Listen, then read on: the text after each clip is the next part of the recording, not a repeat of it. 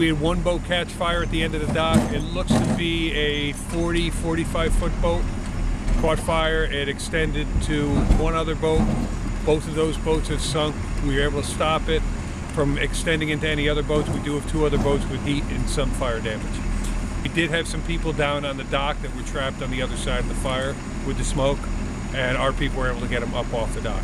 Fiberglass is extremely noxious for us. Gives off all kinds of gases we don't want to be breathing in. And the smoke was spreading through the city fairly well. We had a lot of calls for smoke throughout all sorts of sections of the city.